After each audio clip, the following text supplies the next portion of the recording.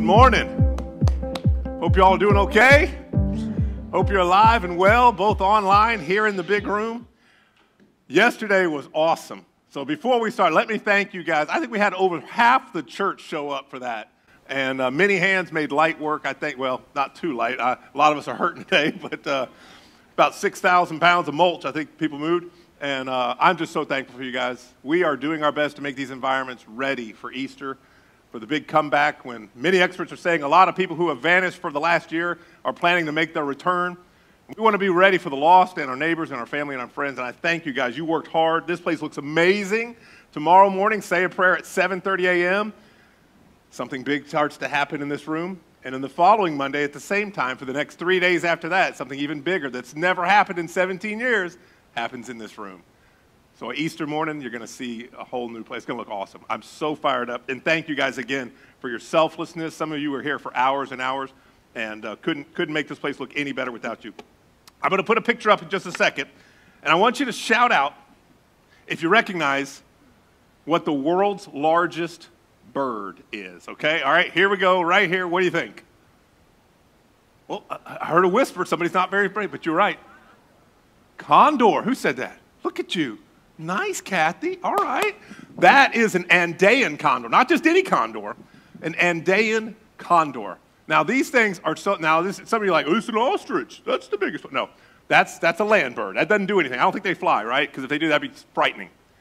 It's not an emu. This is the largest soaring bird of prey, okay? Now, just to give you context for its 10-foot wingspan, here is a picture of that same bird going after, wait for it, a wolf. Okay? Think of it, not a badger, not a ferret, a wolf. And by the looks of it, the wolf is pretty freaked out. Okay? It has seen better days. Okay? So it has a 10-foot wingspan, and they have been spotted flying for more than 5 hours at a time, covering, wait for it, 100 miles. 100 miles. How do they do that? I mean, think about it. What's a marathon? 26? Okay, all right. Anybody run those? Okay, good. No. Really? No, I just know it, right? So that's like 4 times a marathon. These birds have been tracked and spotted. Y'all, that exhausts me just thinking about it. Going 100 miles. I'm tired, like, I'll circle Walmart parking lot like one time trying to find a spot just so I can walk closer into the store. Like if Krispy Kreme's got the drive-thru backed up, it ruins my day. We're so like just like fat, happy, and content. And this kind of stamina blows my mind. So how do they do it? How do they fly over 100 miles, soaring without taking a break over 5 hours? And I looked into this because they know a secret. Something I didn't even think about. The reason they can soar for 5 hours at covering 100 miles is because they spend just 1% of their time aloft flapping their wings. Huh? Some of you hadn't caught it yet. Oh, get ready. The secret is this. Once they are airborne, once they are aloft in the air, all they do is rely on the power of the wind to keep them soaring. Does that make sense? See, it's not the power of the bird itself. It's the power of the wind that keeps them aloft. Some of you see where this is going. In the Christian life, it's the wind of the Spirit of God that gives us our power. It's supposed to be. It's the wind of the Holy Spirit that gives us stamina and strength to carry on when we're suffering. When all we see is our scars. When we look around and we think, oh my goodness, could this world get any more messed up? How do we continue? How do we run and not be weary? How do we walk and not faint like Isaiah? And we touched on this a little bit last week. The secret is to lean into Jesus. To tap into that recharging source that only He can provide. Spending time with Him in prayer, spending time with Him in Bible study, gathering together in a worship community where we come together and we sing and we encourage each other. He lifts us up. You can feel it when we sing. It's the highlight of my week. I love it. Somebody says, hey, why don't you go do this? I'm like, no, this is my time. I'm not working the room during this. I don't have a hidden church somewhere else that I sneak off to and go worship. This is it. This is the highlight. I love this time because it energizes us. It is the thing that puts that wind under our wings. And everywhere you look, people need this. Everywhere you look, people are so tired. They're so exhausted because the world's hard. Times are tough right now. So many people are suffering from one thing or another. but they're not totally unexpected sufferings. And that's what we looked at last week, trying to pull back and take that heavenly perspective. And you remember, we looked at John 16:33, where Jesus said these 7 sobering words: in this world, you will have trouble. Well, the good news is what happens next, and we'll get to that. But I want to pick up where we left off. You remember, we talked about suffering, and we just touched on the nature of free will and evil and the fall of man and the temptation that came over Adam and Eve and how they fell in the garden when they chose to disobey. And you remember all that. Today, we're going to do something so fun. We're going to go all the way back further to the beginning of recorded history. And we're going to dive deep and see where and how it all began. We're going to look at the origin of suffering and the origin of evil. And it is going to open our eyes to see so much about our ancient enemy, the adversary. And he's known by a lot of names. Probably the 2 most popular ones that you know of are the devil and Satan, right? He's got 100 names, but these are the 2 most popular ones. But here's the thing. When we grow up in a Western country, we think most of our upbringing and our theology comes from Bugs Bunny or from cartoons like this. This is what we think of when we think about the devil, right? Kind of a chubby guy in a red suit with horns and a pitchfork. And, you know, we just kind of think, oh, the devil's just a guy who makes bad jokes and occasionally pokes us with his pitchfork or something. No, this is not biblical. This interpretation, half the country thinks this is what the devil is. This is not your enemy. This is not the adversary. The Bible paints a far different picture than this. So to find the truth, to find the origin, you go to the scriptures, you look in the Old Testament, and we learned that he was originally one of the most charismatic, beautiful, angelic creations ever made. I mean, he was absolutely breathtaking. In Hebrew, the word used to describe him is almost like a name, and it is Hallel. Hallel is that word that in our English language, it was translated into Lucifer, meaning light bearer or light bringer, or maybe the brightness or the morning star. We see that in Isaiah 14:12. There's a verse that says, how you are fallen from heaven, O day star, son of dawn. How you are cut down to the ground, you who laid the nations low. Scripture refers to Lucifer by so many other names, all of which, every single one, don't miss this, describes his fallen nature. None of his names from this point on describe his glorified nature. All of them are things like the thief, the accuser, the prince of darkness, the king of Tyre, the king, the father of lies, the day star, the accuser of the brethren. But I want to point something out. Satan, the devil, Beelzebub, whatever name you give him, he is not the evil counterpart to God. He is not, this is not like the yin and yang where you've got God on one side and the devil and they have this fight. And they're like, oh, we're going to duke it out. I'm going to poke you. You're the white angel on this. You're the red angel on this shoulder. It is not like that. Where does that come from? That comes from the enemy. So that you think this is an equal fight. Satan, never forget, is a created being. We know he had a definite beginning. We're going to see that in the scriptures. And we know he has a definite end result where we see the lake of fire coming up. And I want to point out something interesting. Here's a hidden gem that a lot of people miss. Once he rebels against God and he is cast out of heaven, as we're going to read in a second, I want you to notice that he is never, ever referred to as Lucifer again. Why? It's almost like because he's made this choice to rebel against his creator, that he is stripped. He loses his regal name. He loses the right to be called, no longer entitled to that original beautiful, regal, lofty ministry that he once held, as we'll see. So, if I were to ask you, who is, and we unanimously shout it out, who is the greatest Christian rock band of all time, you would say, Skillet, Pillar, not bad. Say it again, Milo. That's my son.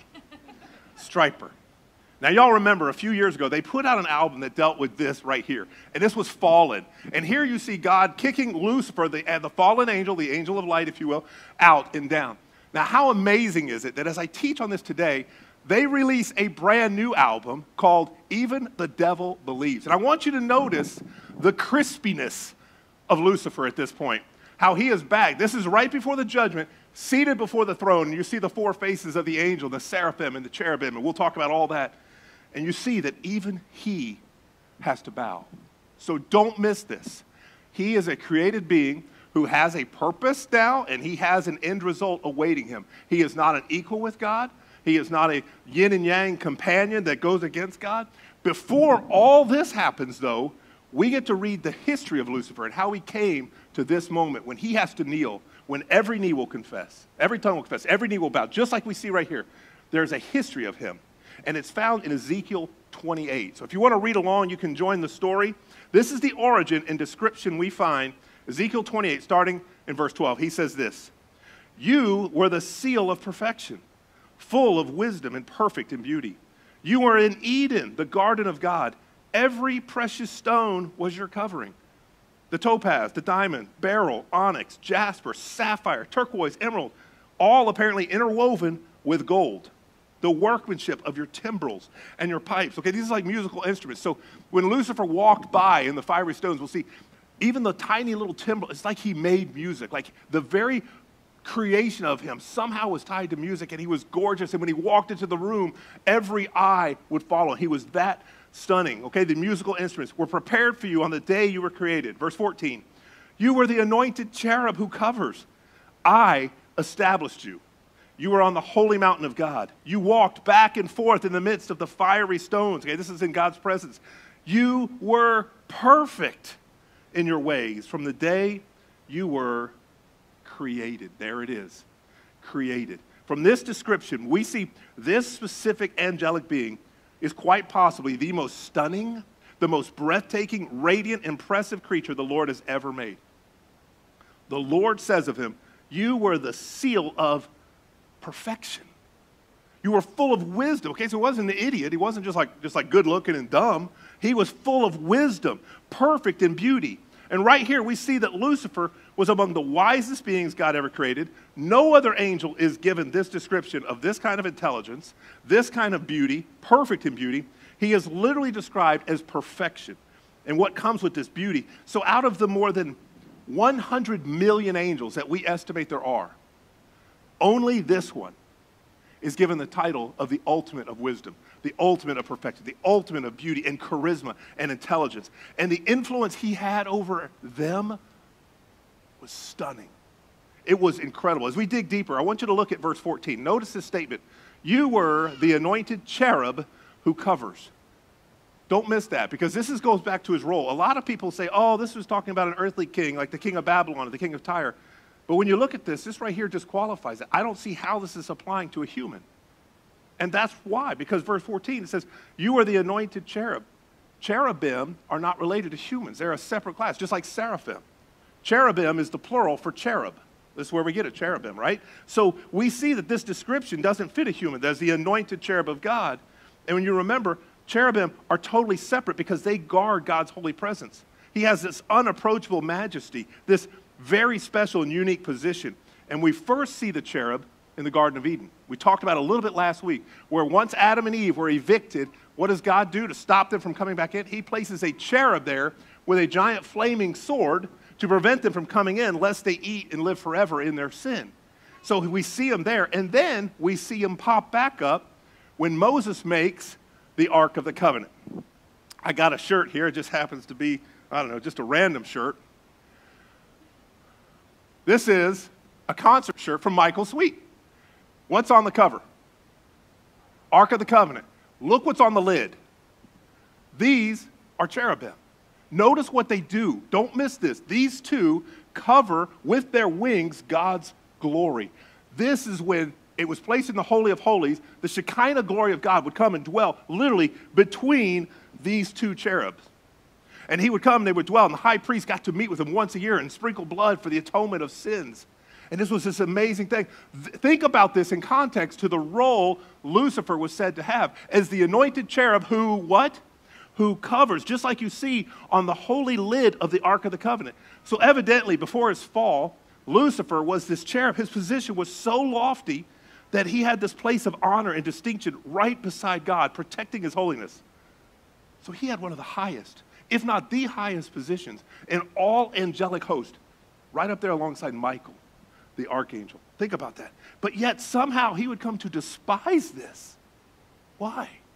Sometimes he would come to despise this position and he would actually lose this position. Think about this. We have here in Ezekiel the highest of God's creatures, perfect in wisdom, beyond beautiful in description. He's gifted. He's a musician on top of all this. He's given this high, exalted, prestigious position that any one of us would love, had everything going for him, but he also had free will.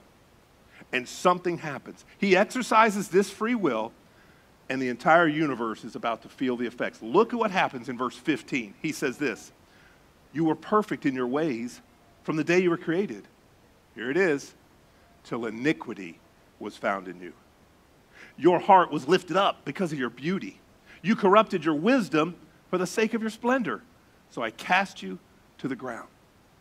So think about this. One day, this marvelous creature, God turns and says, iniquity was found in you. So what happened? Why? Why would God say that? Every time I read this, you know me, I'm weird. I flash back to Star Wars. Y'all remember Master Yoda, who had this confrontation with Count Dooku? Count Dooku was a great, gifted, wise Jedi. Yoda loved him, mentored him, and trained him. And then all of a sudden, he has to confront him. And he senses something's not quite right. And Yoda says, "The dark side I sense in you." Right? You remember this? And what is Count Dooku's response? I love this. He says, "The dark side I sense," he says, "I've become more powerful than any Jedi, even you." And with that, he shoots lightning at Yoda. And it is on like Donkey Kong playing ping pong in Hong Kong. It is an epic battle that goes for like 10 minutes. This great scene. This is what I picture. They're standing there. Think about this. Here's God gazing out across eternity. The fiery stones, he's on the mountain. He's looking out over the Garden of Eden. And he senses Lucifer approach, standing near him. But something has changed. And God makes a statement that would rattle the universe from that moment forward. He looks over and he says, "I find iniquity in you. Lucifer, what have you done? What has changed about you?" So what's iniquity? What is that? Why would he use that word? It's defined literally as villainy, as sin that is wicked and evil.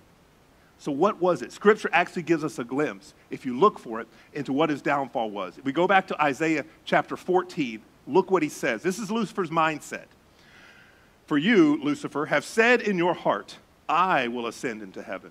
I will exalt my throne above the stars of God. I will also sit on the mount of the congregation, on the farthest sides of the north. I will ascend above the heights of the clouds." That's not high enough. "I will be like the Most High." Wow. Some translations don't even have the word "like." It literally is translated, "I will be the Most High." Did you notice how many "I wills" there are? Notice how many times he says the word "I." And it just reminds me of his arrogance. It's so breathtaking. When you see the word pride, what's the middle letter in the word pride? It's I. Think of how much he says I. And he's going on and on. Satan is not content with his created role. He is talking about the entire angelic host. Remember, stars don't refer to the night sky. They refer to the other angelic host that is all around him. In other words, he is saying, I want to sit above them all. I want to take over heaven. I will be God. That is Lucifer's sin, and that is the iniquity that's found. He wants to sit on a throne above even that of God's. He doesn't want to do what he was created to do. He wants to do his own thing. He wants to be served, not serve God. And ultimately, he wants to be worshiped as God. So God cast him down. And when he fell, we see he did not fall alone. Some experts say, oh, there were 70 watcher gods that came with him. Some say, oh, no, it's far more than that. Revelation 12:4 gives us another hint and says, the dragon drew 1/3 of the stars of heaven and threw them to earth. Think about that. 1/3 that joined his rebellion. And once these angels were cast out of heaven, they're no longer worthy of their angelic names. And Lucifer, from that moment on, becomes known as the adversary. The Satan, if you want to be correct about it. It's not supposed to be a proper noun. Not supposed to be capital. English just did that. Satan isn't his name. We knew what his name was. Now he is simply known as the adversary, the one of rebellion. And all the fallen angels who went with them, the Koine Greek had a word called daimonion, a creepy word from where we get the word demon. That is how we know, as they continue to seduce, they continue to whisper their lies and their deceit, they continue to swarm around, sowing dissension among the brethren until the appointed day when God will deal with all of this. And the lake of fire was created for this reason. It was never created for humanity to be thrown in. Go back and read what the Lord says. All of this is an after effect from this moment. Now you know why. Looking back, you see why Jesus said, in this world, you will have trouble. So with that as the background, now we go forward and we look at two passages about suffering here in the New Testament. And if anyone knows about suffering besides the Lord Jesus, it's the Apostle Paul. The Apostle Paul, oh my goodness, he went through everything. And what we're about to read in this passage, he is addressing, again, some arrogant, boastful, proud, fake apostles who have gone out of the way and they are ruining things. They are sowing dissension and false doctrine, and they are leading so many good people astray. In fact, at this point, they're even bragging about their spirituality. And Paul has finally had enough. And Paul says, stop. You think you're so great? You think you're so special? You think you're qualified? And then he goes on to say this. Are they servants of Christ? And he knows this is crazy what he's about to say. I'm out of my mind to talk like this. Are they servants? I am more. I've worked harder. I've been in prison more frequently. I've been flogged more severely and been exposed to death again and again. 5 times I received from the Jews 40 lashes minus 1. Oh, because it's against the law for you to get 40 lashes, so we'll just give him 39. They did it 5 times. People don't even usually survive that. He had that 5 times. 3 times I was caned with rods. Once I was stoned. 3 times I was shipwrecked. Would you travel with this guy? This is unbelievable. Once is enough. 3 times I was shipwrecked. I spent a night and a day in the open sea. I've been constantly on the move. I've been in danger from rivers, in danger from bandits, in danger from my fellow Jews, in danger from everybody hates this guy. In danger in the city, in danger out in the country, in danger at sea, in danger from false believers. I have labored and I have toiled. I have gone without sleep. I have known hunger. I have known thirst. I've often gone without food. I have been cold and I have been naked. And then, in the very same letter, he says this, for our light and momentary troubles, wait, what? All that list we just read, he calls them light and momentary troubles, are achieving for us what? An eternal glory that far outweighs them all. Paul would also go on to write in Romans 8, I consider that our present sufferings are not even worth comparing with the glory that will be revealed in us. Wow. So last Sunday, I said, my challenge is this, to take the long view of suffering, to pull back, to have that heavenly, eternal perspective. And when we do that, it changes everything. It wasn't to minimize pain. It wasn't to trivialize suffering that we go through. There's a lot of good people with a lot of scars right now. A lot of good people hurting. A lot of people, this is not to minimize any pain or suffering. There are deep wounds because we live in a broken world. Our goal is to rise above that, to pull back and see with that zoomed out long view, to seek that heavenly eternal perspective that comes our way in life, all right? So I want to paint a different picture. I want you to think about it this way. Let's say it's January 1st, 2021, okay? You wake up in the morning and you can already tell it is about to be a terrible, horrible, no good, very bad day. Just like the great movie that was made about. Okay, so I want you to look at this poster and pick who you are, okay? Got your guy? You wake up, first thing you notice something's wrong because your cheek's swollen. And your tooth's starting to hurt just a little bit. So you call the guy that you don't want to call, your dentist. And you go to him and he says, oh my goodness, I have bad news and I have worse news. What do you want first? The bad? I don't know. Bad news is your tooth is infected deeply and you have to have a root canal immediately. The worst news is I have no antiseptic, no anesthesia. I have nothing to numb you up with. But it's critical. I'm running low. We'll see. We'll give it a shot. So you go through this procedure. On the way home, you are in such pain that you don't even pay attention to the red light that you just ran and you crash your car.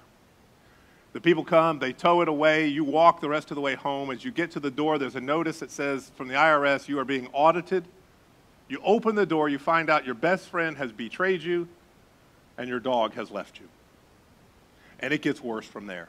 It is, in every sense of the word, a no good, very bad, awful, terrible day. That's January 1. But you wake up the next day, and for the rest of 2021, every day gets better and better. In fact, it becomes terrific. For the next 364 days, guess what happens? Everything goes right. Things begin to turn your way. And I'm not talking little things. Surprises come dropping out of the air, almost from divine above, and you just start seeing what is happening. Your best friend wins the lottery and decides to give you all his winnings. So you have millions of dollars. You get promoted to the dream job you've always wanted, and you get to turn it down because you don't need the money. So you go in and work when you decide to.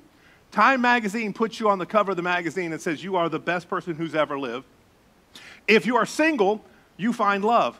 You get married. Your marriage is unbelievable. You have your first child. Your wife insists that the boy be named after you. You get a chance to play professional golf against the #1 player in the world, and you beat him every day. You come home, you sit down, you open up Netflix, and you have a year before anyone else the entire season of The Mandalorian, WandaVision, Cobra Kai, and The Chosen. And for a year, you are the king of the world because you are the spoiler king.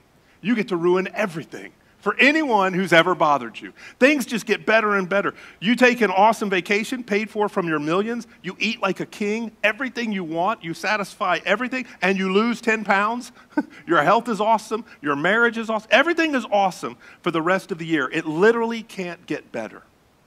Now, it's New Year's Eve and somebody comes up to you and says, hey, how was your year? What's your response going to be? Your response is going to be, are you kidding? It was great. My year was great. What are you talking about? It's like, ooh, you're going to be like a kid on Christmas morning who says, ooh, sit down. Let me tell you about it. Now imagine if I go up and say, oh, really? But what about your first day? Oh, I'd almost forgotten about that. Yeah, that first day was kind of rough. But after that, this year had been so wonderful, I'd totally forgotten about it. This is what eternity with the Lord is going to be like times a million. Think about this. This is a heavenly perspective. It's not denying your root canal. It's not denying your pain. It's not denying your suffering. That was real. But after 15 million years of bliss in paradise with your Creator, your family, your friends, all those who know the Lord, the saints from 1,000 years gone by, you will look back at your past as if it was a wisp of fog before the sunlight hit it in the morning. It will literally be like a wisp. So if someone asks you, hey, how has your existence been? You are going to correctly say, it's been wonderful. But didn't you have a painful life? Oh yeah, that's true. But it pales in comparison to the wonders that God has given me since. And maybe, just maybe, you could echo what Paul says. I consider that our present sufferings are not even worth comparing to the glory that's revealed in us. As you look around in your new paradise, God promises a time of no more crying, no more pain, no more suffering. We will be united with Him, perfect harmony with friends and family and Him forever and ever. Y'all, we cannot fully grasp how enjoyable, how fun, how awesome this is going to be. The scriptures even tell us, they say, no eye has seen, no ear has heard, no mind has even conceived. You can't even dream of. Your best isn't even in the ballpark of how awesome it awaits. And maybe you just needed to hear that. Maybe in the middle of your suffering, I'm talking to somebody. You just needed to know, hang on. What awaits you, your eyes haven't seen it, your ear hasn't heard it, even as good as Stryper is, the music you will hear when you enter the gates. Thinking about this, if you love Him and you have made Him Lord and the Holy Spirit has taken up residence inside you, your present sufferings are about to be dealt with. It is a wisp on the grand scale of time. They don't even compare. So here's what we're going to do. I'm going to ask you a question. Our musicians can go ahead and come up. We're going to land the plane in a little bit of a different way here. I want to ask you a question. In light of what you've heard today, what is your decision? How will you handle your suffering? Will you allow it to make you harder or softer?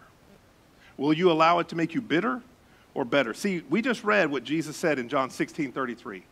In this world you will have trouble.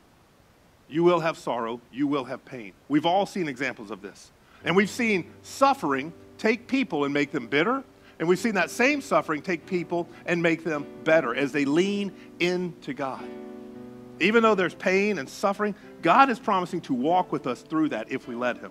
In fact, God says he's even closer to those who suffer.